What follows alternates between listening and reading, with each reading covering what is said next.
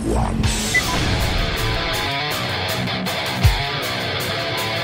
with me through the cellar door. A storm is coming, Francis. A portal to a more skeptical world. Cellar Door Skeptics begins right now. Prepare for the revolution with your hosts, Christopher Tanner and Chris Hanna.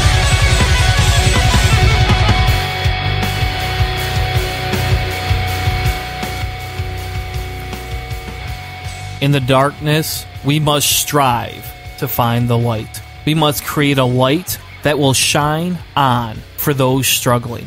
We must work tirelessly to help find answers for those who are ill. Samantha did that. She volunteered her time to help find a cure, along with the inspiration talks she gave to those who are much more fortunate than her. Samantha, your light will forever shine.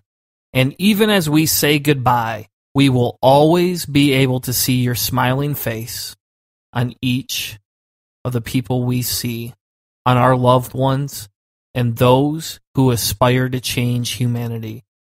For even though our hearts are dark today, and tomorrow doesn't look much brighter, we will strive to embrace your attitude of not giving up. Your strength, your compassion have forever changed me, and I will not forget you. Go now, for your journey is done, Samantha, and we will meet at the clearing at the end of the path of our memories, for we will never forget you. On the death of a friend, we should consider the fates through confidence have devolved on us the task of double living, that we have henceforth to fulfill the promise of our friend's life also in our own to the world. Henry David Thoreau. Welcome back to Cellar Door Skeptics. Tonight's episode will be marked probably with some crying, a little bit of craziness, and our tribute to our dear friend Samantha Bannister, who passed away 2 days ago at 7 a.m. She died of a very rare, very extremely rare brain cancer. And though her life has been cut short, her heart will remain strong. If you have the means, please go help the Bannister family out over at GoFundMe/teamtinydancer. And yes, we talked about this last week, and in the unfortunate event that she has passed 2 days ago, we want to contribute anything that we can to help them out in this time of need. The amount the funeral is going to cost is astronomical, and the amount of grieving that their family will do in the next month, year, century maybe, is immense. So anything we can do to help out, please go over to teamtinydancer.com, or you can go to GoFundMe/teamtinydancer. This episode is now dedicated to Samantha Bannister. And on that note, as we move forward with the episode that Chris and I have planned, and no, it will not do any much more than what we've talked about tonight. And at some point, we'll talk with Jeremiah about childhood cancer and atheism. But for tonight, we want to talk about American politics. Go figure, right, Hannah? Go figure. Yeah. It's my co-host, Mr. Chris Hanna. It's going to be, it'll be a somber conversation. We're not planning on just absolutely going out and being loud and rattled and wild podcast like we have in the past. It's important to take a step back and experience and let life go where it's going. And today's been a rough one, but or actually 2 days ago been a rough one. But we'll talk about American politics. We'll talk a little bit about immigration. We'll just we'll do what we do for the show, and while respecting and hoping that we can offer a little bit of consolation and condolences and everything to help everyone in the area that's grieving. It's just an important thing. And so, like, the show must go on, as I always say. So hopefully we can provide some entertainment and some smiles and some goofiness, because that's really what we're good for. I mean, that's all you're good for, if anything. Nobody's going to be looking to us for I guess super specific and really well written stuff here. We're pretty much winging it. We're gonna try to get a full show in. We've minimized our research. Chris has been running around helping out the Bannister family and doing all the good stuff that he does. So, like, we're gonna put together a couple segments and we'll see how it goes from there, right? We are. But I was very excited. I'll be honest. And so a lot of times I do the research for the shows, or I set up a lot of the segments, and then Hannah does the research on the science stuff. And I'll be honest, I have been very busy this week. I have not spent a lot of time at home. I have been off and above, just doing anything I can to help ease the pain. And so Hannah kind of threw this show together, and I'm very excited to see where he gets to lead us tonight, because I will let Hannah talk a little bit more than I usually do. Usually I try and drown him out, because, his anti-Hillary chatter, his on his knees for Trump chatter, sometimes it just gets a little, I don't know, astrondagious or whatever the fuck that word is. That's a new word. That's that a new going word. on the Webster right there. You go. You know me. But we have a science segment, and I'll be honest, I've leaned on the politics a lot, but the science is kind of where I'm feeling it right now. And maybe it's because Hannah's rubbed off on me, but we had an awesome science segment last week. And then this week, we get to talk about water clouds on other planets. So last week, we talked about origins of life. And I'll be honest, Hannah, I've done more thinking about this. And I don't want to derail the show, but I have been doing a lot more thinking on this over the past, let's just say last week, about the origins of life. And when you sit down, it just makes so much sense. And maybe I sound like a creationist here, but in reality, it's the only way it could be, right? Yeah, it's just, you're right. I don't get it. Like, I do. But, somebody accused me of that. They're like, you really just sound like you're a creationist that uses evolution as creation. I'm like, what the fuck are you talking about? Explicit one. That is awesome. But I have the been. Science Kool-Aid, man. We did. I did. I drank the science Kool-Aid a little bit heavier. And maybe it's just, again, because with everything that's happening, I find solace in science. I just do. You find solace in something that gives you an answer. There's so much in life that doesn't give you a solid answer. There's very few things that give you like a binary solution. I love mathematics specifically for this reason. As an engineer, I love the fact that you can get an answer. Like, there's only one real answer most of the time, aside from basic assumptions that you make on a problem.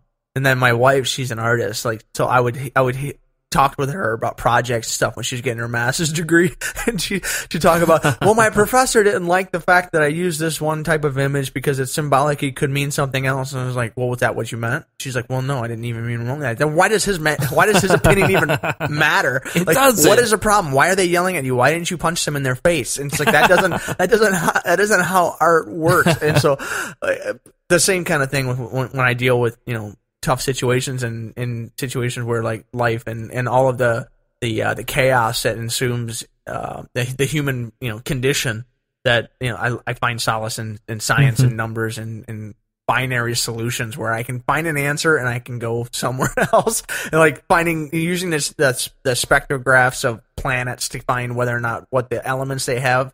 That's just awesome. Like, actually, this is a dwarf star that we're going to talk about, but it's just a really cool down to the numbers type story. Well, don't give the whole thing away. We want people to at least listen through the second segment. I mean, we're only about 8 minutes in, or 8.5 minutes in, or some shit like that.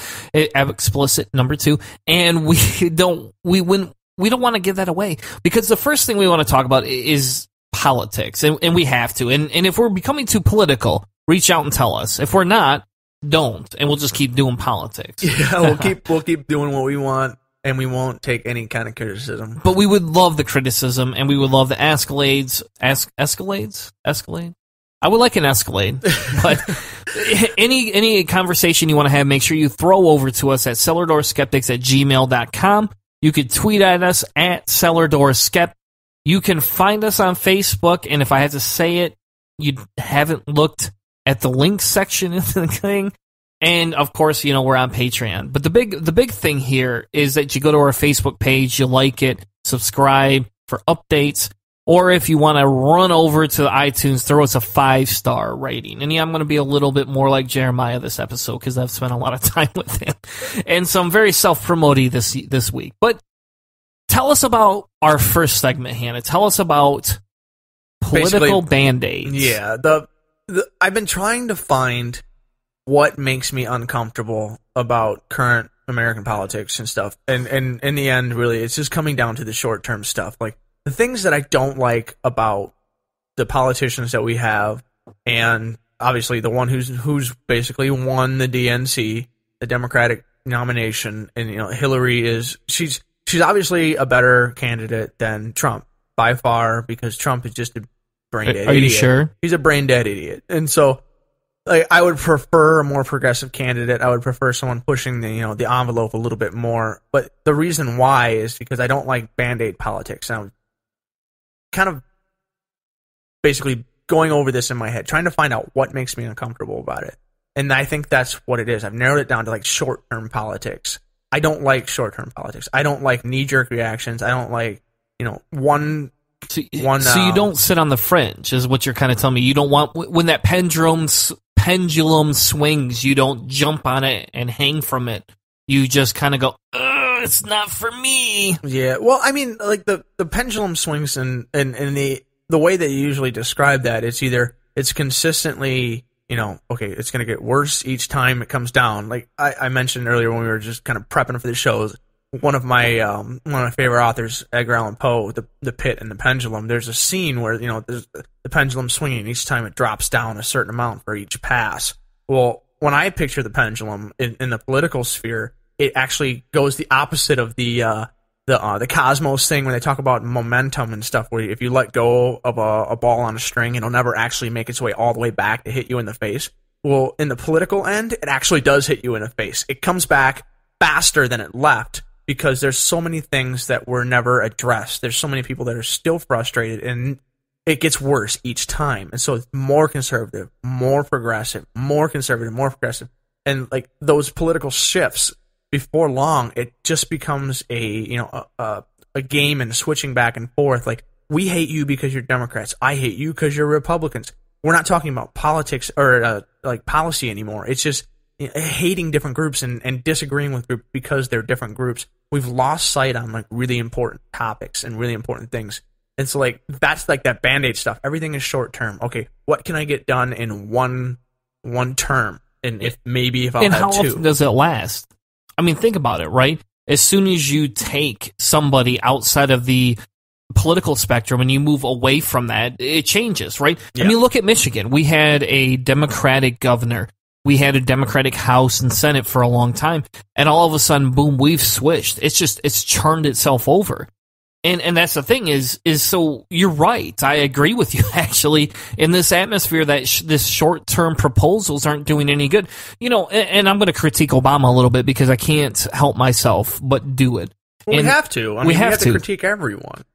And that's my thing here, right? Is that if you look at Obama and you look at what he did, it's great. And we do need that. We need to be able to do that. We need to be able to tell the world that we're going to give our country socialized medicine as best we can.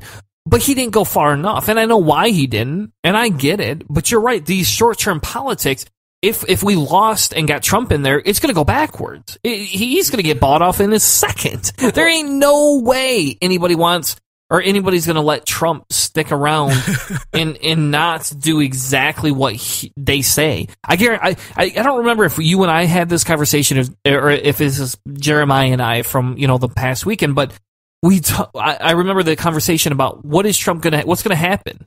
Think about it. On day one, what do you think they're going to do? They're going to grab his ass, throw him in a locked room, and say, "Look, you know who the fuck paid your bills? You know who's going to pay your bills and who won't impeach you." Is going to be the collective that owns that party. We put you in power, you do what we want. Obama, same way. Look, he sponsors drones, for fuck's sake, My guess, that I've heard people say this, there's a bunch of comedians, a bunch of people talk about it. It's like, okay, once you're elected, the first day you have your inauguration speech, you have all the, the hoopla, woo, yeah.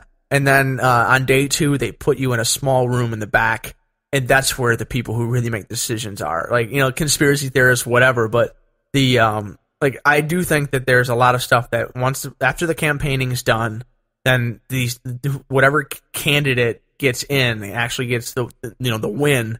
They get slapped in the face with a big chunk of reality. And I would think that, like the Trump one, if the House and the Senate weren't switched over, so like if Congress and the House of Representatives aren't turned into a Democratic majority, then we have Republican majority in both of those two, both the House and Senate and Congress and all that.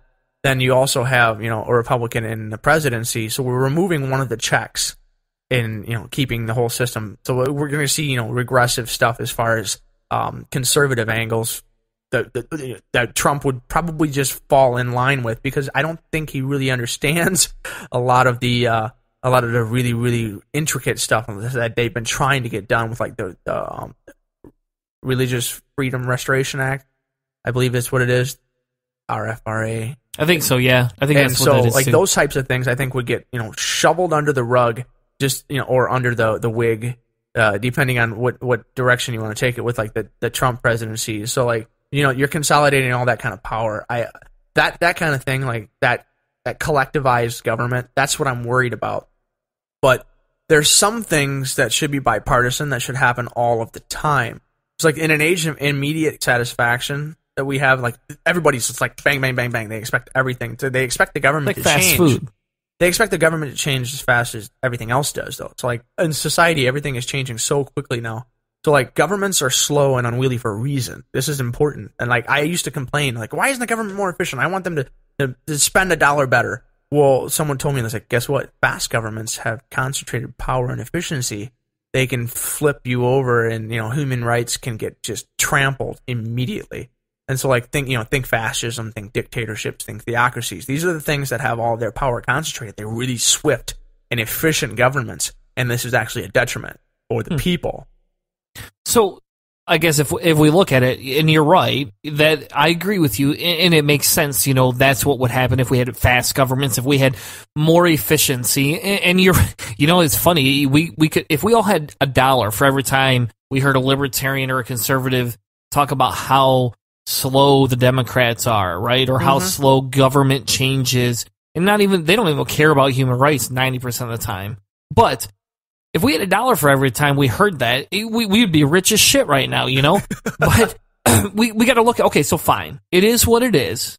We can't sit here and nitpick it unless we want to have a conversation about what a long-term platform would look like and the benefits that would come for it.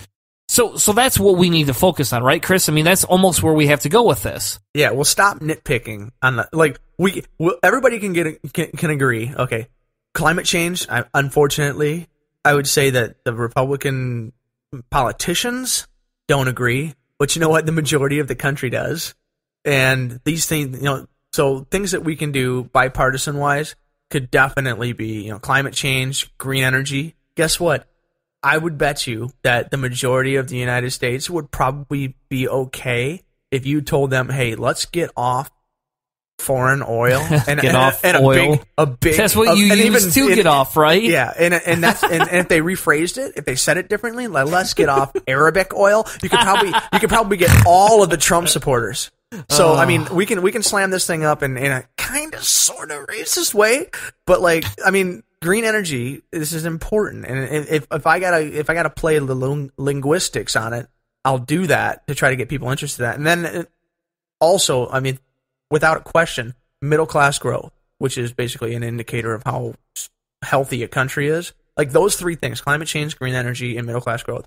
I would think those three would be bipartisan. The way in which we get to them is a little bit different, but everyone should kind of want to sort of get those things good. And so, like, if we could concentrate on that and get back to that, that would be the contemporary politics. That's the stuff that's always going on. And I think that they have been lost in this party bickering that we run into now. Oh, yeah. I mean, yeah. I mean, there's very easy party bickering because everybody's bought by a lobbyist. I mean, that's the way it works. And yeah. And I'll be honest, I'm very anti-lobbying, and maybe that's socialistic of me, maybe it's libertarian of me. I don't know what the fuck a term is, but it's weird that we have that many groups that go and lobby things. And look, it's not getting done, right? We talked about a girl that died of cancer tonight, and we're lobbying over how much we should spend for climate change, or where is the next oil going to come from. But they also got lobbies on the opposite side going, oh, we can't have abortions. Oh, let's take women's right away to do this. Or, oh, hey, let's stop. The Catholic Church doesn't have to provide contraceptive. I mean, for fuck's sake, expletive number 3. We can sit here all day long and negotiate lobbying and bitch about it. And you know why I'm anti-lobbying? It's because we got people lobbying for bullshit things and no one's calling them out on it. And because it's tied to some personal thing, they can't see past it and go, okay, hold on. We got people dying of cancer over here by the thousands, and you want to worry about whether a woman can get birth control? Whether we should mandate the Catholic Church takes, I don't know what, $500,000 out of their multi-billion-dollar industry, tax-free, for this? I mean, come on, what the fuck is wrong with us? You know, like, and so when we look at that, what does that lead us to? That almost leads us to political parties collapsing on themselves, which we see in the RNC right now. We do. And it's like hollowed out parties is what you called it in the notes. You call it hollowed out parties, and it's an illusion. It's the emperor's new clothes. Yeah. It's people battling about things, lobbying and all that kind of stuff. What they've done is they've hollowed out the parties. So the rest of the people who aren't in office, all of the real people who have to get up and go to a 9-to-5 job, and they don't have to only work $180 days a year, like all those fancy people in those special offices in DC and whatever. We care about healthcare. We care about, being able to take care of our families, and we care about all that stuff. But all of our political parties have been essentially, they've been evacuated of any kind of real substance. There's nothing there anymore. It's just who's paying the most money. Okay, you've got us. Whatever, we'll back you up. Are you going to help us get elected? Are we going to win? Can we get our whatever published? Can we get our specific policy enacted because we got in for the majority or whatever? What we've done is we've turned into almost like utilitarian type thing. We've lost the human element. We've lost what they always talk about, like the foundational elements of what's important in this country. And it's like they wanted to protect people. They wanted to protect humanity. They didn't want people to become numbers and just get mowed over by a capitalistic monarchy, whatever the oppressor would be, that'd be taking away from the basic rights of the people. And that's what this hollowed out party thing. It's an awesome blog basically on the UK. And the reason I wanted to tie it in is because this guy it hits close to home. It hurts a little bit. This is from a few years ago, but it's very similar socioeconomic situations that we are in the United States right now. After seeing the Brexit thing, where people got pissed off, the pendulum swung, and it went a little further than people expected it to. So this thing here, it started off with just like the major political parties are now empty vessels. And it says that it's an illusion without a backdrop, state buildings, and major political parties they're largely naked, empty forms, and their memberships are relatively tiny. Like if you look at the number of people who are registered for Democrat and Republican, and then look at the number of people who are registered as independents, we would really like to be involved as an independent. I have always been an independent, but we would really like to be involved in, a lot of the selection for candidacy. But as we've seen recently, that gets a bit fishy when we only have a two-party system and the independents don't get a say until the general election. Then you're picking, the lesser of two evils. But the American problem is the same thing. Like it's always been a part of politics ever since the media revolution, so to the television revolution. And short-term thinking in politics is one of the side effects of democracy, having all those choices. And that's the big issue. Yeah. So that's the reason why this is now the American problem. I don't know if you saw the Best of Enemies, I believe it was called, the Gore Vidal movie. William Buckley and Gore Vidal, they battled it out. It's on Netflix not too long ago, but that was something that was the beginning of like the TV politics stuff. And we've shortened our time span, 24-hour news. Like it's gotten worse. This is the short-term stuff that our media has actually kind of adjusted or and change it's sound bites. The way we consume think about it. It's sound bites, right? You know, I mean, how many people actually read half the articles? There's scientific studies that show how many people really read the articles that are even share. And that's the thing is, you know, what politicians around, 3-5 years, sometimes more, look at the case of some judges. Those fuckers are around forever. But, unfortunately, the fact is we don't change politicians fast enough for the time. And the amount of money that goes into it, again, lobbying aspects, it's amazing. So politicians end up making promises to big business people who just contribute fucking money. Expletive number 4. and it may be the politician's favorite policy, right? I mean, think about how many of those fuckers actually benefit from that, right?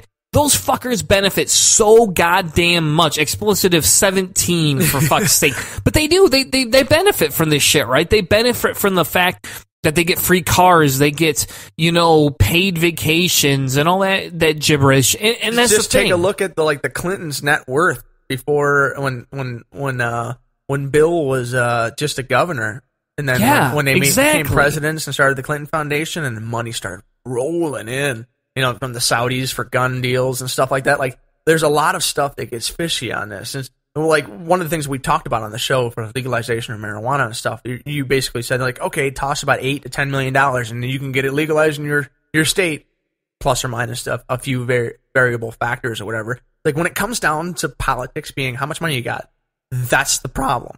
Like, that's the biggest issue for me. That's one of the reasons why, like, the short-term stuff and the Hillary Clinton campaign stuff and the Citizens United stuff, for me, my central tenet of politics, the biggest thing that I wanted to change, the most important one to me for the entire election cycle has been Citizens United and lobbying. I've been trying to get those out. If we can get those out, like, that's a small step. And then we can concentrate a little bit further out from that. But that core thing there, removing big business lobbyists from, the government, and then going even further, possibly making all campaigns public funded, so each candidate has the same amount of money, so we have this weird equal playing field. Like, all of these kinds of things are preventing big businesses from continuing to run the democratic process from behind the scenes. So this is the change we need to make.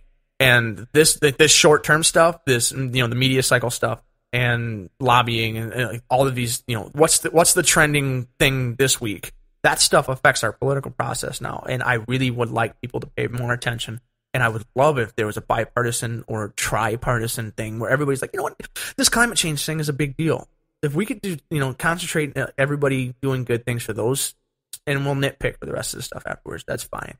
But I don't know. I'm so tired of constantly battling just this weird short-term, like, how can we fix it in 4 years? You know what? You can't fix it in 4 years. I'm sorry. You cannot fix the United States in 4 years. It doesn't matter if it's a Republican or it's like Bernie always said before, he endorsed Hillary. He said that, this isn't about me. It's about the movement.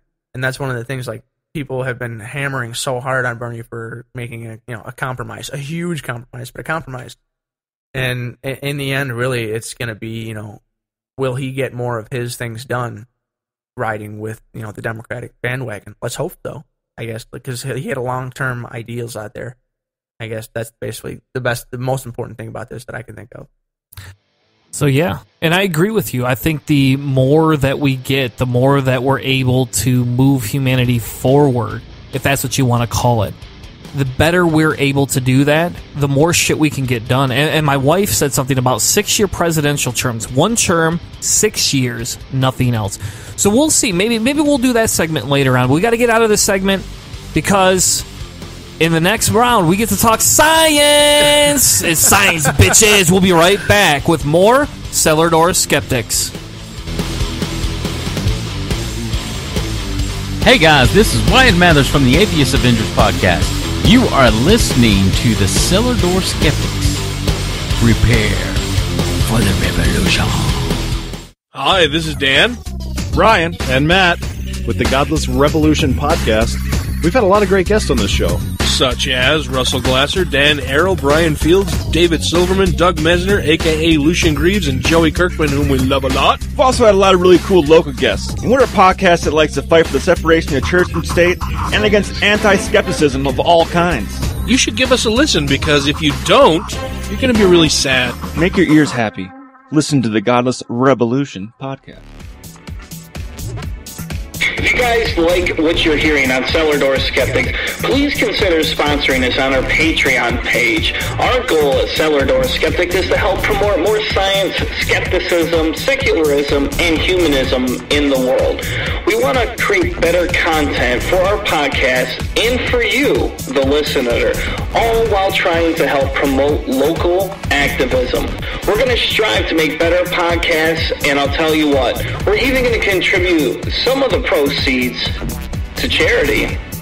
So please join us over at Patreon.com/Cellar Door Skeptics to make sure that you sponsor us for as little as $1 an episode. Thank you guys so much, and prepare for the revolution. This is Deborah McTaggart from Beyond the Trailer Park, and you're listening to Cellar Door Skeptics.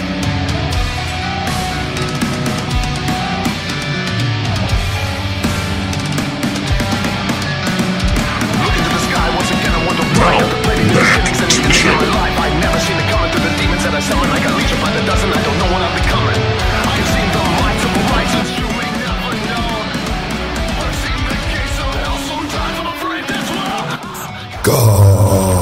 Welcome back to another episode of Cellar Door Skeptics. That intro's epic. I love the band Order of Elijah now. I don't know what to say.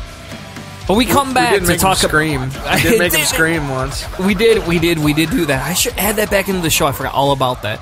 But as we come back to the show, we want to talk about science again, and we want to talk about how astronomers find new evidence. Wow, Chris, what an on-running theme for science. You know, I mean, it's amazing. Science.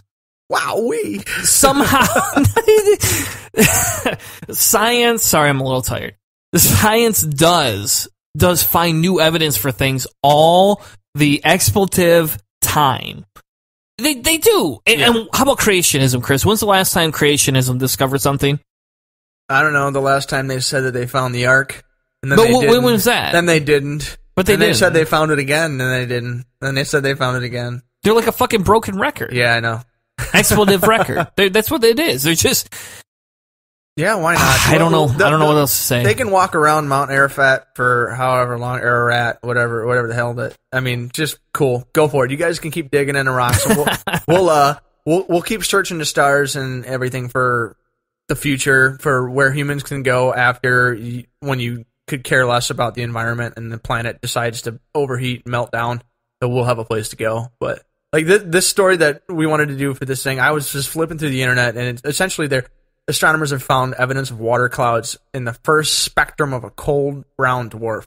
So like there's a bunch of science and words in there that are going to be a little bit goofy, but like spectrum it's an important one that we've talked about in the past with a few of our astronomer friends that we had on the show with Astronomy Saves the World. You should check it out. Can you remember how to say Dan's last name? Bachelor, motherfucker. Nope. It is. It's Bachelor. Bachelor, like satchel.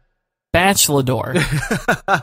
Well, anyways, like the guys that are using these really, really powerful telescopes and stuff, when they're searching for something that isn't visible in the optical spectrum anymore, they use spectrum. They use spectroscopy, and what it does is essentially it measures radiation intensity as a function of the wavelength. So they're looking at the wavelengths of the light that are coming back, and the way in which those wavelengths work and move and stuff. They can isolate what elements and what compounds, and essentially what they're looking at is made out of. They use it on stars to find out what kind of stars they are, how old they are, what elements they are, because some stars, like our star, are essentially hydrogen, and they're forming helium is the first and the second elements on the periodic table. And when they collapse and they crush themselves, then they make all super heavier elements, but like this kind of stuff, they can look at it using this spectroscopy, and it'll tell them what they're looking at. Well, they're using that to look at the closest thing outside of our solar system. It's a brown dwarf. It's known as WISE 0855. All right. So I'm going to stop you. What's a brown dwarf? Like, I know what a dwarf is in science terms. I know what a dwarf is. That came out wrong. Please don't crucify. It was not my intention. Yeah, but I understand what, in terms of like a dwarf star, a dwarf planet is. But what does brown mean? What is the significance with the color? A brown, well, it's the brown is essentially that it's not really emitting anything. A brown dwarf is essentially a failed star, having formed the way stars do through gravitational collapse. Cloud or dust like that. Once they start to, there's a piece of meat in there that's got a gravitational amount, and it starts to coalesce. Whatever cloud at the center of the solar system started to collapse, and then eventually it starts getting so massive that it starts to crush itself, and then it starts fusion and fission and all that kind of stuff. Well, this is a star that didn't gain enough mass to spark that nuclear fusion reaction, just make the star shine. And so this is just a really, really, really heavy, monstrous piece of dirt. It's a really big, heavy collection of dust. And so like the one that we're talking about is from we're looking at the University of Santa Cruz is the website that this is on, and it's in the links. But this one is about 5 times the mass of Jupiter. So it's a big brown dwarf as far as like, I guess that when we consider anything in our solar system. But it's kind of like a gas giant planet in many respects. And so its temperature is at a certain temperature. It's minus 10 degrees Fahrenheit roughly. And so it's relatively... What is that in American terms? Sorry. Well, minus 10 Fahrenheit is the American standard. Like 250, 250 Kelvin is I something see. So it's less than 10. It's 10 degrees below zero. Yeah. Okay. It's like Canada. Holy shit. It's like Canada. Yeah, it's like Canada, Keith. I guess. Where all the hockey plays. We'll have to ask Keith what the temperature is. Yeah. Keith, if you're listening to this right now, Keith, please send a message to cellardoorskeptics@gmail.com and make sure you tell us how fucking cold it is right now. Well, I mean, there are friends over at Not Another Atheist podcast, and if they're cold, if their internet wires have defrosted enough so they can send emails out again, that will, I mean, we can talk about being minus 10 Fahrenheit. But this brown dwarf, it's the first opportunity that we have had as, a human race to study an extrasolar planetary mass object that's nearly as cold as our own gas giant. So it's not in our solar system. Essentially, it's not gravity connected to our sun. But this is an object that we're able to study now. Our technology is advanced far enough that we can look at it and we can kind of sort of get a good idea. It's really, really, really far away. But the biggest thing is that when they studied it for 13 nights in about a 14-hour period of time. And they gathered all of this infrared spectrograph, but it's only like 5% of what what we usually get for infrared stuff. So it's really, really why big. Is that though?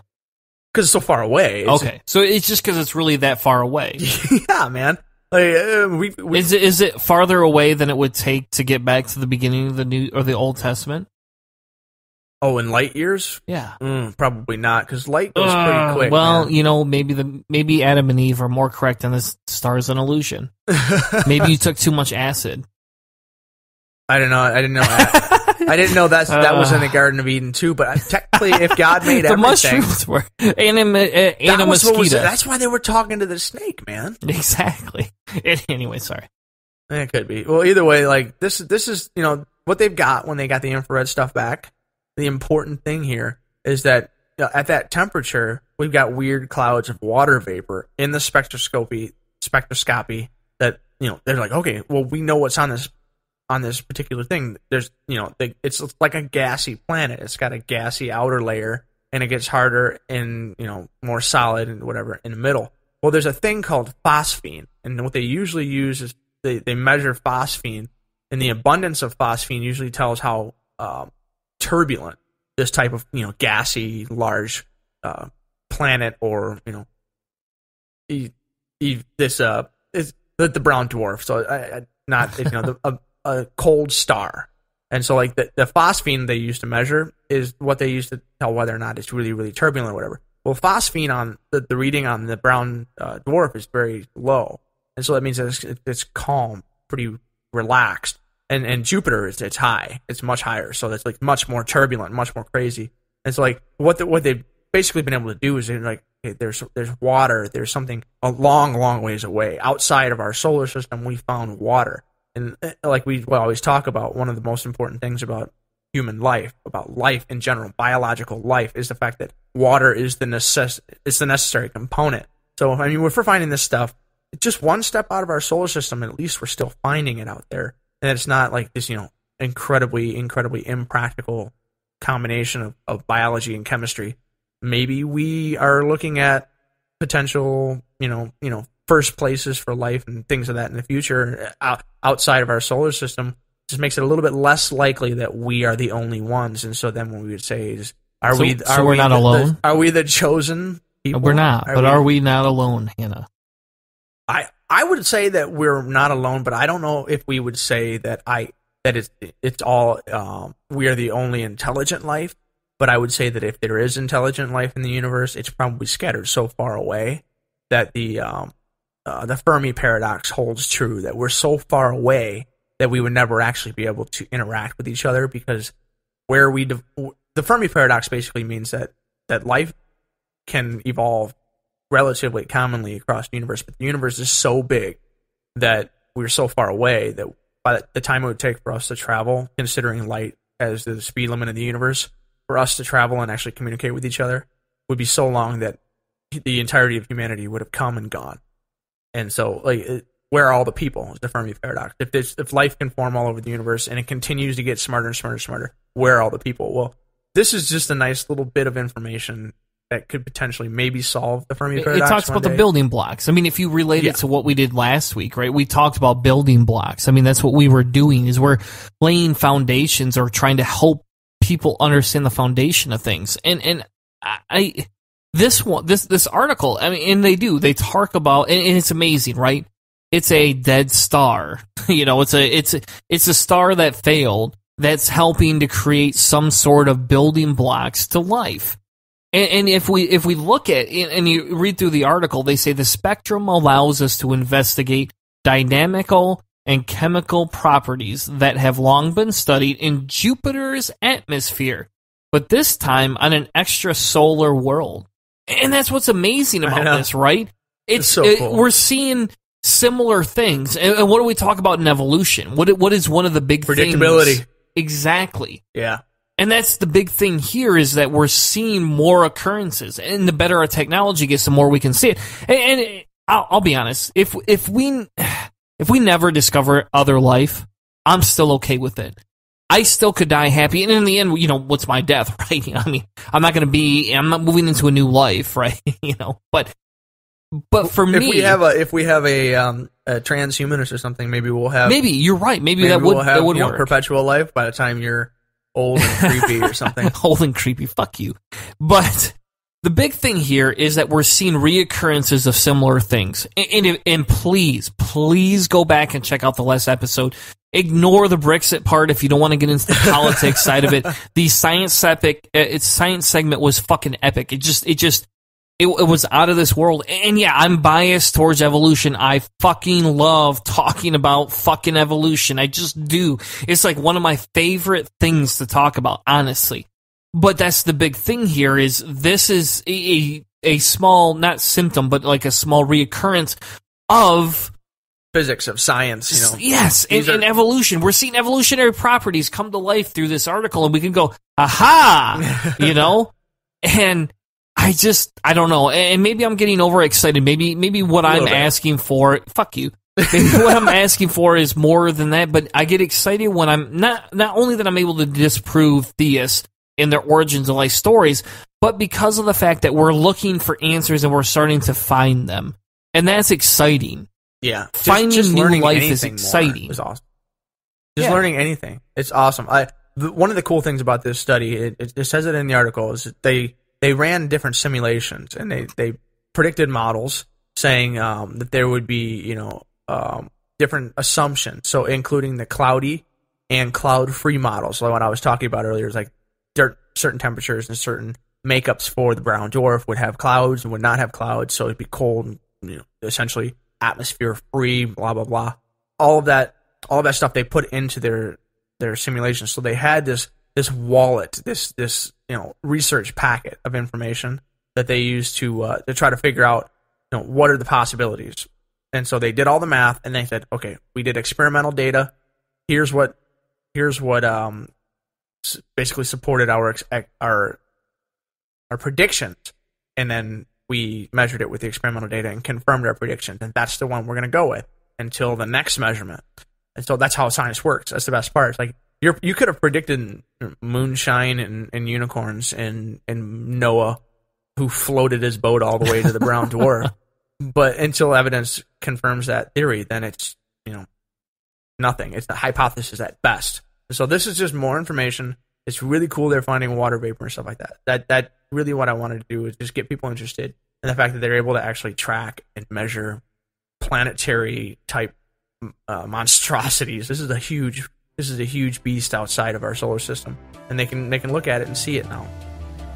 And I agree, and I'm excited, and I can't wait till we do next week's science segment because Hannah's going to find another article very similar to this, and he always does. But as we leave this segment, please go click the links, go find other research, suggest things to us. Say, hey, Chris Squared, we want to read about this, right? And we're on a little bit of a NASA rant lately, but just appreciate it, because when we come back, we're going to talk about conservative horse shit on immigration and welfare. We'll be right back with more Cellar Door Skeptics.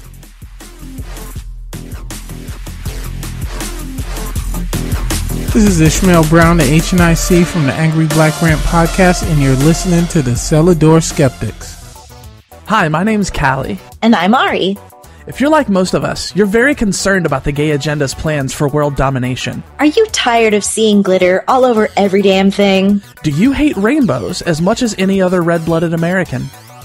Then we have the answer for all your baseless fears and unjustified paranoia. Presented exclusively on Secular Media Network, the Gaytheist Manifesto is your source for news, commentary, discussion, and debate at the intersection of the atheist movement and the LGBT rights movement. You can find us on Spreaker, iTunes, and at gaytheistmanifesto.secularmediagroup.com.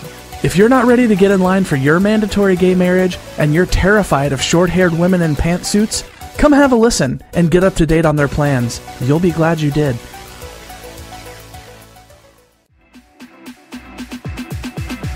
Like what you're hearing? Check out more Cellar Door Skeptics every week right here on Spreaker and iTunes. Make sure you come back and check out new episodes with your hosts, Christopher Tanner and Chris Hanna. And always, remember, prepare for the revolution. This is Trav Mamone, host of the By Any Means podcast, and you're listening to Cellar Door Skeptics. Prepare for the revolution. We have cookies.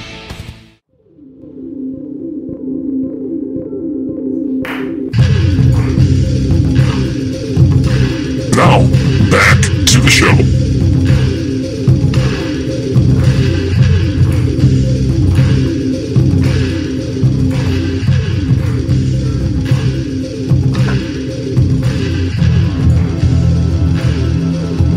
We have the class clink. You can hear it, and the drop on the table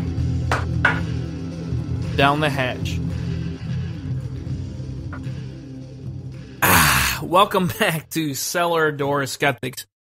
For those drinking to the show and playing the drinking game, every time we say the word amazing, I think that's the first one. Nope, fourth. Go back and listen. Anyway, any of those listening, go back and listen. Every time I say amazing or Hannah says amazing, we're going to do a shot. So by the end of the show, if you count how many amazings have been said in the freaking yard, you'll know how drunk Hannah is, because he can't hold his liquor for shit. I'm a little bastard. I can't help it, man. But we got to talk about conservative bullshit. And it's funny, in our notes for this segment, Hannah has this thing called douchey article. Oh God, it's called douchey article. You literally wrote that on the notes. Like if I were if I were reading a teleprompter right now, like Ron Burgundy from Anchorman, I'd be like, add a and question the mark. douchey article, really? I'm over Ron- $2,400 a week? I'm Ron Burgundy. Like if you put a question mark there, he will say it. He No. will, yeah. Basically, this is a Zero Hedge article, and I was flipping through the internet, through Reddit, through Facebook, through whatever I was browsing through, and someone put on there that immigrants cost us $2+ billion a year. Oh, who said that? That's insane. You know what who the said? fuck? Yeah, I know. That's who, why. who would say that? You know who said it? Tyler Durden said it. What? No, that's what this idiot who writes on Zero Hedge. He calls himself It's not Tyler Durden. No, because Tyler Durden's a fictional character. I know he is. But either way, Tyler Durden was significantly Jackass. cooler than this asshole. Because he put dick pics in movies for children, I guess. That's well, either way, no, this immigration one is the one that really bugs me. And so what he does is he plays numbers. And he plays numbers in a way in which if you twist them, hey, guess what? My first read through, I was like, wow, you know what? Those numbers don't lie because I understood the math that he ran through. But as I read through the article a second and a third time, and then I started smashing things, the biggest thing is that his assumptions when it comes to math, we talked about it a little while ago, is like assumptions in mathematics and story problems and big situations. You make assumptions about whatever you're calculating. So his assumptions for calculating these amounts of money that immigrants cost the United States are absurd beyond absurd. So flipping through the article, what really triggered my rage, it says the whole thing. The picture, come on, I'm sorry, dude. The picture. Look at the fucking picture. Like illegal immigrants, and hold on, let's blow that picture up. It's a bunch of Mexicans on a fence. No, dude, they're not even Mexicans. They're black people. That's the insane part. Look at this. Oh, yeah. Look at the picture. It's not even an accurate fucking picture. If you go to the article, there's, I'm going to say about 10, maybe 12, what appears to be African Americans, and there's a cop in riot gear sitting on the fence, but like they're in between their legs, so it's like straddling the fence. And then there's another cop in riot gear on like a ladder. It's just a terrible image. But hold on. So, anyways, but Hannah, any article that says it's an economic issue, plain and simple, and then they highlight it, like, here, please click this link. There's no click. There's no click. You're right. It's not. Yeah. It's implying they underline a link, it, but there's no link. I tried it like in a bunch of places throughout this article. It was underlined, and so I just assumed it was a link, and I found myself clicking to no avail. Okay, but anyways. Just to the meat of the article, to the most important part, is what they're doing is they're calling out. They're saying that there's a scam that people are working, and David North of CIS.org. You can look at it if you want. I flipped through it. You don't want to. No, you'll shit your pants. You'll be like, fuck no, this. it's just essentially it's like it's an echo chamber.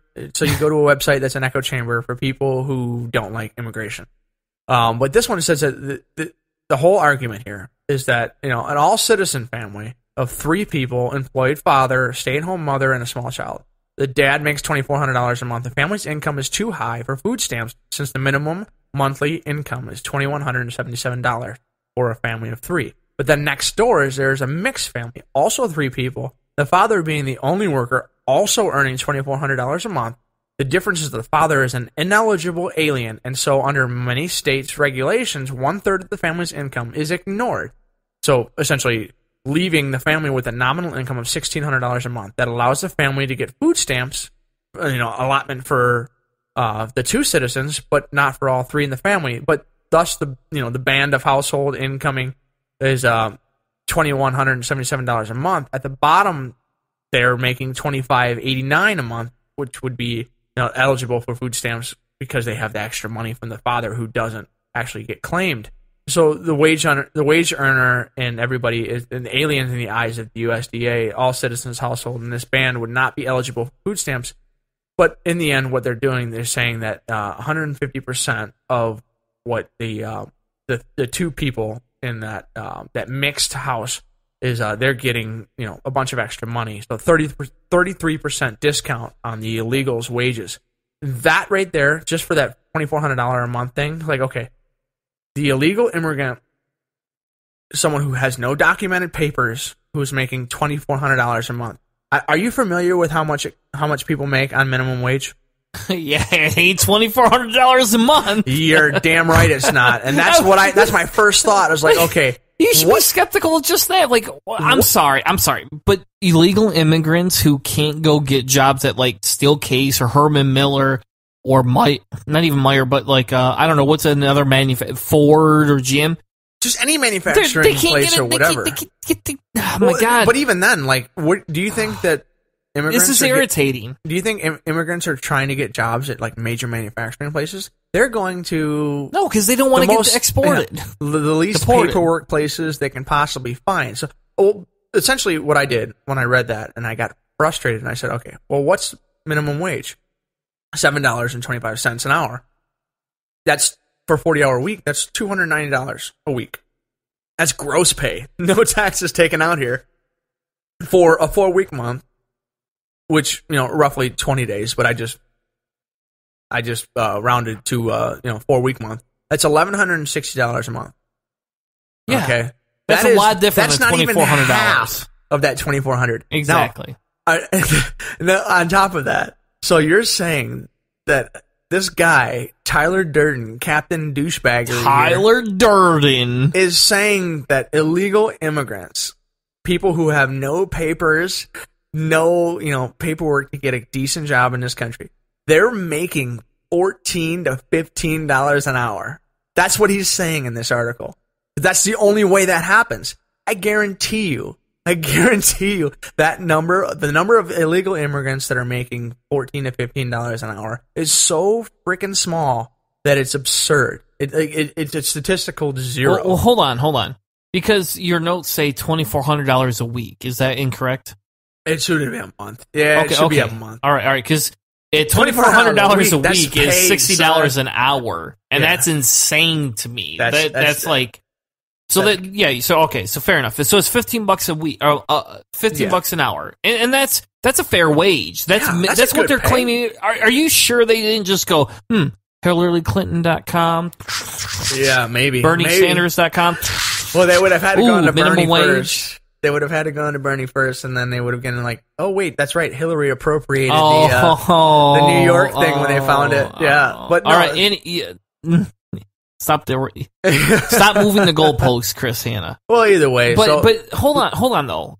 So they're claiming this extravagant amount of money, and then they're claiming that people are paying welfare based on this, and they're claiming people are stealing money. Yeah, that's what they're doing. And how about this? Hold on, I have a story. I actually have a story that relates to this because I worked for. Did you have a neighbor or something? What? You had a neighbor that was getting a bunch of.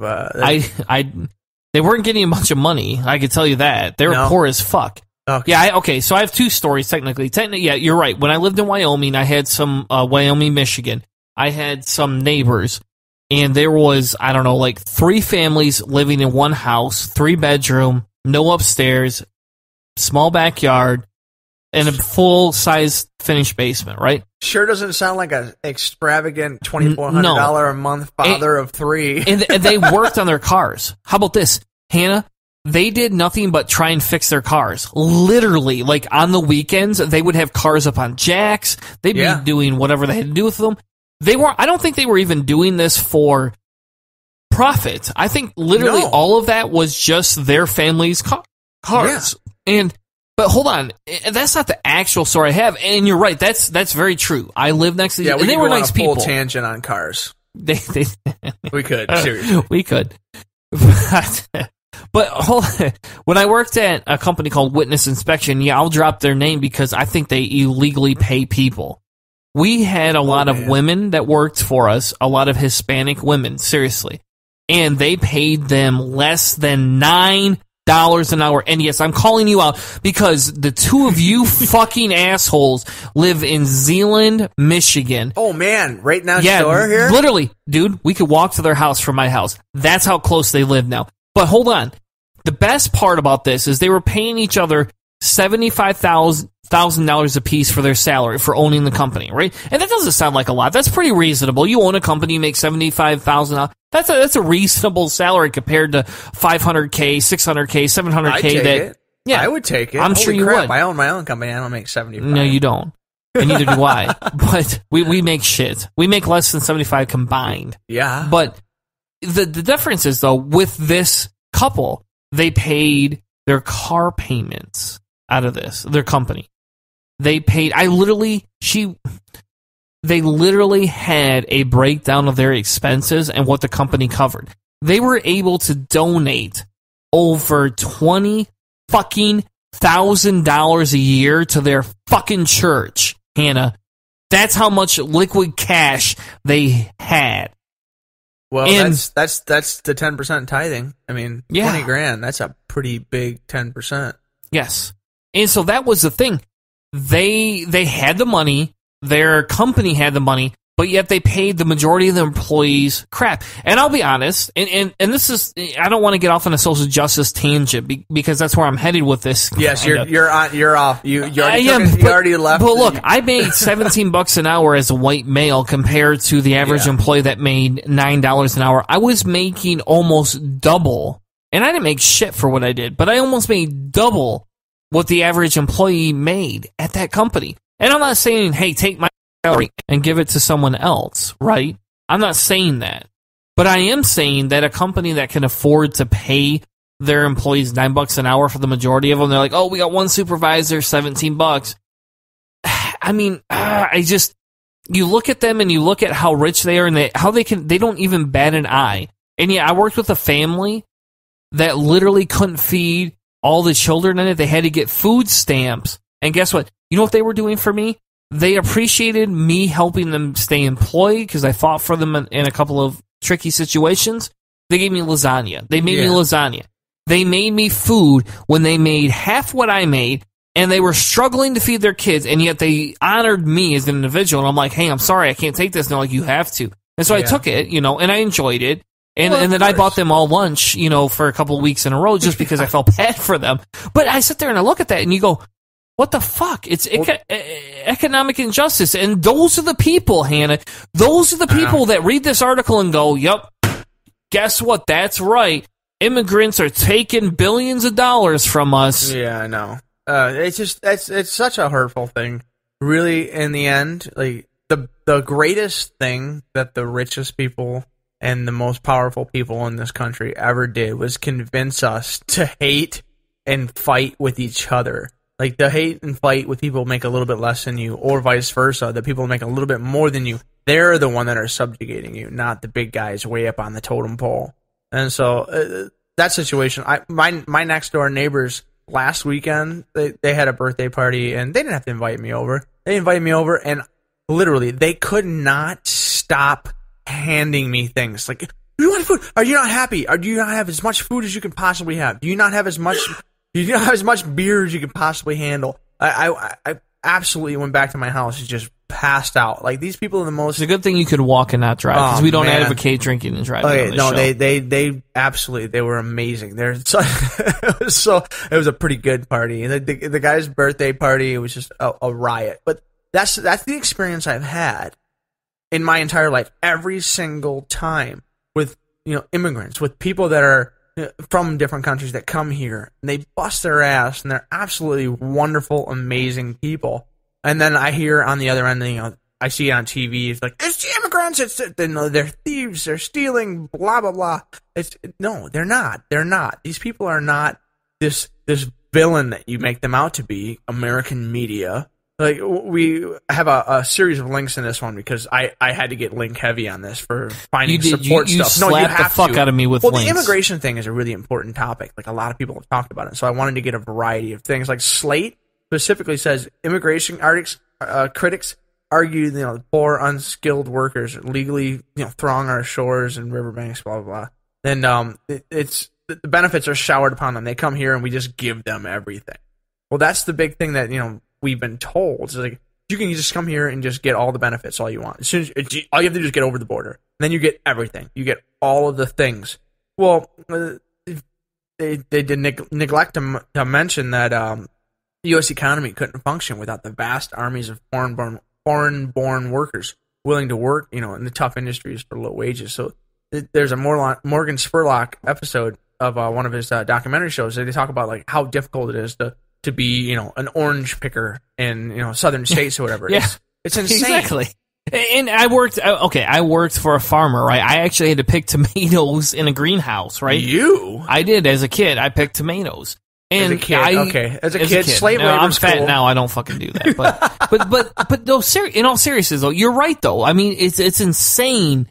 It's insane the shit that people had to go through to make fucking money for their family, and it's like they're instinctively taking evolutionary traits and taking the worst parts of them to do what they got to do to make money. And my farmer wasn't rich. I'll be honest. The guy I worked for was not rich at all. But I guarantee you, in my opinion, that's slave labor. And I'm sorry.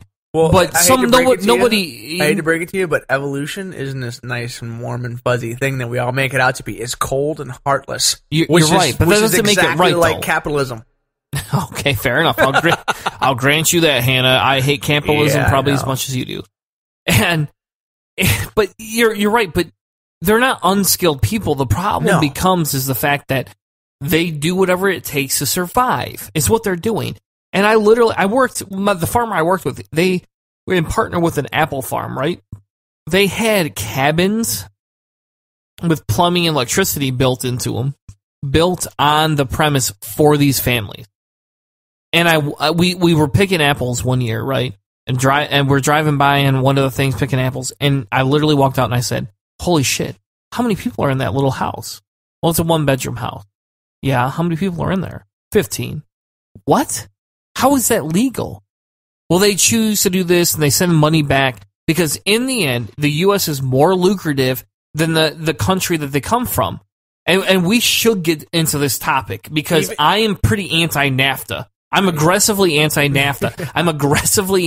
It's not that I don't want to support other countries because that's a pretty socialistic, topic, right? It's not all about us. It's about the world.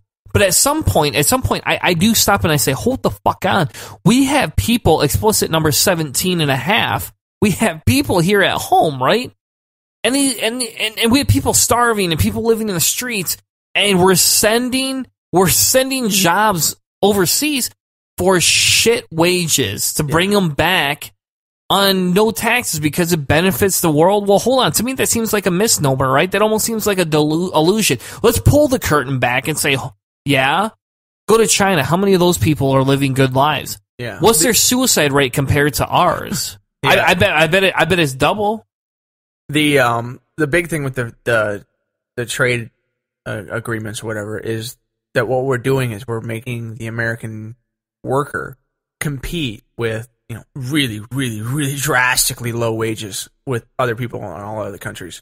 I mean, you can't Americans can't compete with Thailand wages. You just can't do it. So like these trade agreements, that's what they're doing. They're forcing us to fight with those people, to fight against that stuff. And so like what we were talking about for all of the different myths and stuff with all the illegal immigration, like they don't pay any taxes. Bullshit. We've got a CNN Money article saying that they paid $10.6 million to the state and local taxes in 2010. So I guarantee you it's even higher now.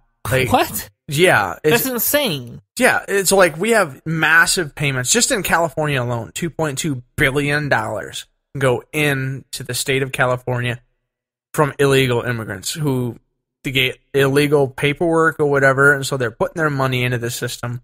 They do pay taxes. But the only thing they don't do, they don't get any payback out. Yeah, we put our money in. Yeah, we put our money in Social Security. We put our money into taxes. And guess what? We get a little bit of payback. These people are just trying to stay alive. They're just trying to stay in this country.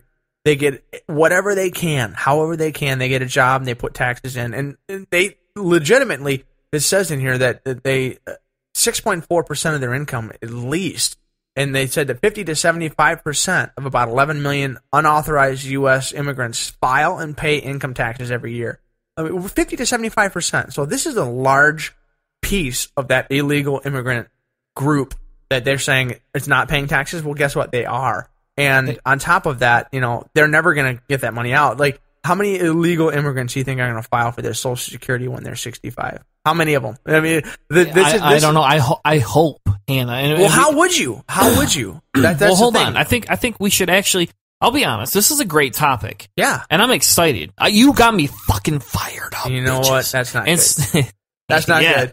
But so we're gonna take a quick commercial break, and then when we come back, we're actually gonna finish with this because I have something more to say about the 11 million unauthorized immigrants that will not receive Social Security. I have a problem with this, and I want to have a conversation about it. So what we're going to do is we have to take a quick commercial break. We have to. The forces that be. They do. Fuck you, the forces that be. What are you, from Star Wars now? You know, the Force be with you, I was actually Hannah. I'm thinking more of like a totalitarian dictatorship of Tanner and Household. That's ridiculous. That's ridiculous. But we're going to take a quick commercial break. Remember to go support Team Tiny Dancer at GoFundMe.com/Team Tiny Dancer. Make sure you go support everything they do. And when we come back, we're going to have more political discussion on Hannah's desire to try and figure out the 11 million immigrant income decrease every year. We'll be right back with more Cellar Door Skeptics. Hello, I'm Miss B. Haven. I'm Demanda Wright. And we're promoting secular feminism. And you're listening to Cellar Door Door Skeptics. What's something I could do with a very sexy lady friend of mine that people would find provocative, interesting, and entertaining enough to tune in week after week? Oh, I know! A podcast!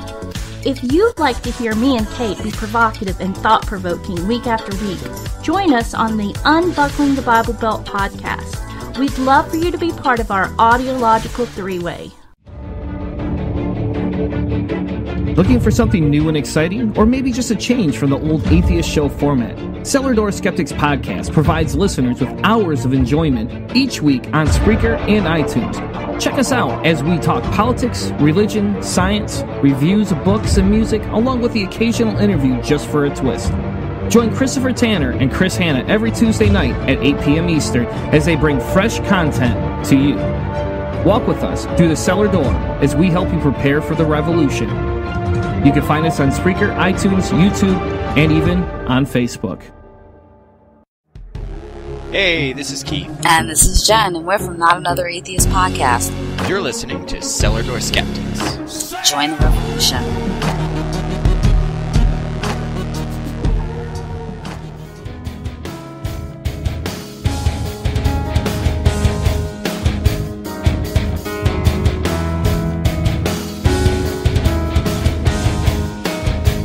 Now, back to the show.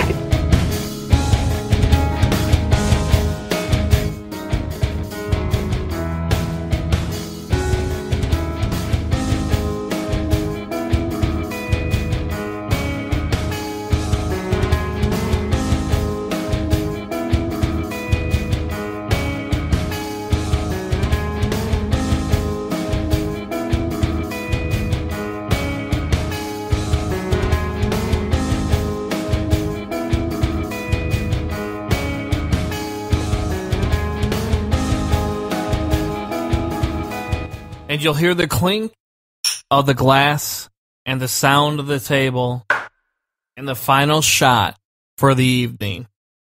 That was very churchy. It was. That's like a some kind of weird tradition thing, or like we I don't know, succumb to the powers and the evil nature. We haven't succumbed to anything but the desire to toast a fallen comrade. Yeah. But we got to get back into the immigration thing because I got fired up, right? And normally we'd be like, hold on, we're going to end the segment. Hold on, Hannah, hurry up, shut the fuck up so we can move on. No, blah, blah, we got blah, more. blah. We just got more. You wrote like 17 pages to this one. But let's go back to the 11 million unauthorized immigrants that are not going to receive Social Security benefits. That's just insane to me. That's insane. There's going to be 11 million people in the United States that are going to have to suffer because they're probably not millionaires. And they're going to suffer for this. And that's insane to me. That's just utterly insane that we would allow that in society. Well, the truth is that undocumented immigrants contribute more in payroll taxes than they'll ever consume in public benefits. So the biggest thing here is that, they're putting money into the tax system. They are, and they're putting more in, even in illegitimate ways in which they actually get, jobs and get a full in. They have taxes pulled out, payroll taxes and everything. They take Social Security, for example. According to the Social Security Administrator, SSA, an authorized immigrant, who are not eligible to receive Social Security benefits, they have paid in an eye-popping $100 billion into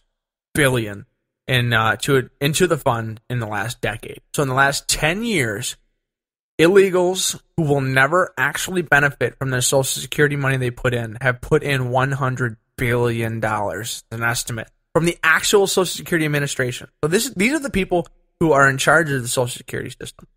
So they're paying in an estimated $15 billion a year in Social Security with no intention of ever collecting the benefits. You know why? Because they want to be Americans, and they're trying to escape problematic regimes. And we're going to go into this in the future. I've been doing research, and I haven't completed it, but the United States and Latin America's horrible foreign policy, but these people are trying to escape these really horrible situations. You're right, but hold on. Let's talk about the wall. Can we talk about the wall a second? No. Why we can't not? talk about the wall because the wall's stupid. Okay, but why? Let's. So, I've spent a lot of time with Jeremiah, and we've talked about the wall a little bit. Are you going to pay for the wall? I'm not going to pay for the fucking wall. You might have to if you pay taxes. Well, I'll tell you what, for the, 11 million people that are going to lose $100 billion in funding for their, not ability to retire. Well, High Chancellor Trump is going to kick him out of the country as soon as he gets in office. You know that, right? Yeah. But where's that money going to go? All their money's gone. Yeah. And all those jobs are going to go, which is going to raise pay rates. Also, we talked about with the fast food industry. But hold on. So the wall's going to affect this aspect right here because they're going to put a wall up. Do you feel, and this is maybe more of a personal question, but do you feel honestly that more immigrants, if Trump got in, built a wall, will more immigrants still want to come in to continue to not collect Social Security? I mean, let's look at the cost value. If they're making $4 an hour versus in Mexico $2 an hour, and that other $2 an hour allows them to survive for the rest of their life. If we look at that, are they still going to continue to come even with the wall? And at that point, the wall was a waste of money because they're still coming in. It's not deterring them. Well, what we've seen most recently, we've seen basically a stagnation in the number of immigrants. And you can see this in some of the links that we have included. We have not seen an increase. We've actually seen a steady, basically, equalization or a decrease in the number of immigrants that are coming in the United States. The Mexican immigrants. And what we've seen is an increase in people from like Ecuador and other countries further south towards the Central Americas. They're coming up through Mexico, and it's in the end really, and it's not going to make that big of a difference. Like build a wall or whatever. Like there's no way that you can they've talked about it. You can't build a wall over like certain areas and certain geographic locales. Like you just can't do it. And so in the end, you're alienating an entire voting group, voting block in the country. And think of it like this too. They don't. Well, think of it like this. Well, I work for a very large company. What do? They exported a whole plant of thousands of people down to Mexico, right? Because it was cheaper labor. But think about what that does, right? That employs more people. They're probably going to pay them a little bit more because that's what happened in America. They pay them a little bit more than a living wage so they can start spending money, get farther in debt, create a new cycle of income, right? Which will grow, and it'll do the same thing the United States did. So, you were paying $2 an hour before, now they're paying $4.50 an hour down there. So they've doubled. You're making an assumption that like those countries or whatever that were like we're sending. But I'm not making an assumption. There. The statistics show this. Hannah. Well, no. We had this discussion at my work the other day. This is actually a valid thing. That what's happening is we move these jobs to Mexico, right? In an effort to save millions of dollars. They save millions of dollars, but 5, 6, 7 years later, they're no longer saving that amount of money because they're funneling more money into Mexico. There's more money to be had. and more people are spending money. And what's happening is they're seeing the same thing that happened in the U.S., right? We took an economy and we escalated it through the Industrial Revolution. They're having a mini Industrial Revolution in Mexico right now. And it's actually creating higher costs for our goods coming back in. And I think it should, personally, because I don't think we should be paying these people bullshit wages. Yeah, basically what we're looking at is it's the zero-sum game. I don't know if you're familiar with that. Like, there's a certain amount of economic prosperity and a certain amount of political prosperity in the world. And when you send, jobs into a certain country, you're going to elevate that country's quality of life. And so it has to reduce somewhere else. And that reduction, wherever that place is, somewhere else, that's where the jobs are going to go. They're always going to kind of flow like water to the lowest point. And so we're going to, if we keep sending money and jobs to Mexico, eventually we're going to send money and jobs to Ecuador. We're going to send money and jobs to El Salvador. Like, wherever it's cheaper, that's where money goes. And China, the same situation. Like, we sent all of our money to China. You know what's happened?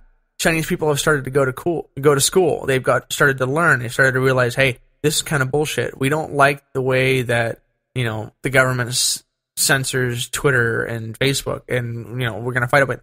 You have an elevation of the quality of life, and so obviously the money is going to trickle down wherever the jobs are going to go. They're going to go to the cheapest place. That idea, that's not an uncommon thing. I would hope that, in the U.S. we consider, sending money to Mexico and raising the quality of life in Mexico. It's not a bad thing. It's like with the free trade point of what they did, though. They did this to make more money. It wasn't because they were concerned about people, or they go, "Hey, we know statistically speaking, you guys are going to make more money." They didn't think that. That's not how it worked. They just saw a immediate return on their investment. Yeah, it's short-term stuff we were talking about. Yep. And they made that decision because of the large economic impact it had to their business. And you put in here, in 2005, a foreign-born male sampled by the Bureau of Labor Statistics had an average income of $523 a week. 69% of the average native-born workers, almost 70% of people, made less than $523 a week. In 2005, yeah. Yeah. And since most illegal workers earn less than other immigrants, and since they avoid surveys, we can virtually be certain that illegal immigrants earn less than $24K a year on average. And workers who earn so little pay, very little pay income tax anyway. Yeah. Like, you're right. And I did my taxes for years. When I made less than 40 grand, with all my deductions for kids, they lowered me to under that 24K. I always got money back. Every time. And so people are arguing over bullshit. I know. They're like, oh yeah, you're stealing our money. But in reality, if we paid them what they're making now, they fucking wouldn't have paid taxes in the fucking first place. Well, it's insane. It's a great Mother Jones article. And this one here is basically saying it's like, the immigrants that are coming in, the immigrants that are going to pay, what's their average income? How much money are they making? How much money would they be making? Would they be naturalized citizens? Well, they're making so little money that even if they were naturalized citizens, the amount of income they would put in as far as taxes and what they would pay in is so little that it's relatively negligible. It's like we're looking at the people at the bottom of the totem pole. It's like, okay, these people are fighting to stay alive, making less than $20,000 a year. Yeah, they're not going to be putting in huge amounts of taxes. It's just not going to happen. And even if they were, right? Even if they were, because I've heard this argument out of a Republican's fucking mouth, right? That I have. That if they make that money, right, they would put taxes in. They would have to pay these taxes. That because there's so many of them, it would add up to a large amount of money. And then I sat there and said, wait, we want that many fucking poor people? Come on, what is wrong with you? Like at that point, we go, they make that little amount of money, and there's a lot of them. Okay, we have a problem in our society where people aren't making a fucking enough to live on. I mean, come on, it's simple. Seriously, it's simple. It's pretty tough, and so like basically, it's not tough. How is this tough? Well, no, it's pretty tough to basically understand, like, or like come to terms with this. Like, it's not. It's because they're greedy fucks. I'm sorry. Well, yeah. Maybe I'm emotional right now, but they're greedy fucks. Yeah, well, they're fucks. Basically, what I mean is like it's difficult to come to terms and understand with how someone can overlook something basically this simple. I have in there. There's a guy named John Maggs, and he wrote a book called "The Vanishing Taxpayer" in the National Journal. And we said basically that we can be confident that the majority of illegal immigrants fall below that income threshold at which we pay income taxes, where they become significantly positive. So the return on the income taxes for the illegal immigrants is significantly lower than, let's say someone making $50,000, $60,000, $70,000 a year. So it's like not that the illegal immigrants work, they pay no taxes. They all pay taxes, sales tax, through rent, property taxes, and but those whose jobs are on the books, like everybody's saying that the majority of these illegal immigrants are working cash only, under the table. Well, I don't know if you know too many people who can pull that off, but big companies that have a few employees who keep legitimate books, you can't just be flinging cash all over the place. You got to keep track of your funds. And so I don't believe, this massive cash influx, paying people on cash on the end and skipping all of the taxes and stuff. I believe it's a lot more rare than what you hear in the ether. But those whose jobs are on the books, they use false social security numbers, and they also have an income tax and payroll taxes withheld from every paycheck. So the researchers estimate that 55 to 60% of the illegal immigrants that are paid on the books, the proportion is higher in factories and service industry, but lower in agriculture, because obviously they're not going to be doing a lot of payroll stuff in there. But like even the Anti-Immigration Center to Immigration Studies uses the figure 55% in its work. That's saying that these people, 55% of illegal immigrants are paying legitimate taxes, and that money's coming in, but they're not getting anything back. That's wrong. It's different if they're not paying any taxes at all and they're reaping all of these benefits. That apparently Republicans say that everyone gets an amazing amount of benefits. Well, amazing. Yeah. Oh shit! Damn it! You got you shots all around. Oh man. Well, either way, like conservatives and stuff are saying that this country is just filled with all of these great benefits that you can just get all willy-nilly. Well, it's really hard to get a lot of benefits. It's not easy to just swindle the system. And if it was, like, I would have a problem with that. I would have a problem with people, faking the system out. But these people are trying to survive. Like you said, 50 people in a house. My neighbors, there's 3 or 4 or 5 different nationalities. There's a ton of people living in my neighbor's house, and I went over and saw them, and they're all great people. It's not a situation where people are trying to like hook the government and trying to bilk out the system. These people really want to just make it. They want to be comfortable, and they want to have a good life. They want the American dream, right? Just if you work hard, you can have something nice too. I don't see that being a problem. And I'm comfortable with people who are willing to work hard and to make it a little bit easier for them to come to this country and get a job. I personally would love to take the majority of the people that are illegals and say, you know what, come in here, legitimately pay your taxes and bust your ass, and we'll cover it. And we can all fight the super rich people that are taking over our political processes. And on that note, Hannah, I agree with you. I think, I don't know. It befuddles me because the numbers you throw out just make it even feel even more insignificant that what we do makes a difference. We need to change society a lot more to help a lot more fucking people.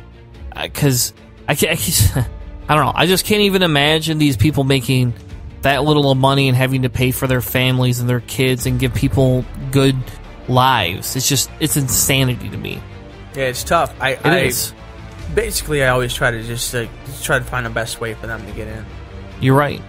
And so, as we wrap the show up and we move to the end, for the end of the week, and it's been a difficult week, folks. It really has. Make sure you go over to Team Tiny Dancer, help out as much as you can. Go to GoFundMe, teamtinydancer.com. Fuck, that doesn't make sense. Go to Team Tiny Dan or GoFundMe/TeamtinyDancer.com and make sure you donate and help the Bannister family out. Because as we look at these poverty rates that millions of people we just talked about are involved in, it's insane the little amount of money and the improportionate distribution of wealth that's going on. It's insane. That's insane, Hannah. I'm sorry. Like, I just can't imagine an article would go, hey, they make 150% of what they should make, therefore they shouldn't get money to help them out. And you go, hold on, it takes more than that to help them.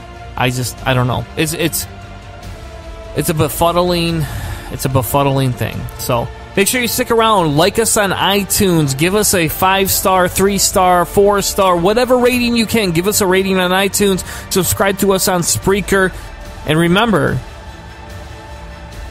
prepare for the revolution. Have a good night, everyone. You've been listening to a presentation of Cellar Door Skeptics. Check us out on Spreaker. CellarDoorSkeptics.com.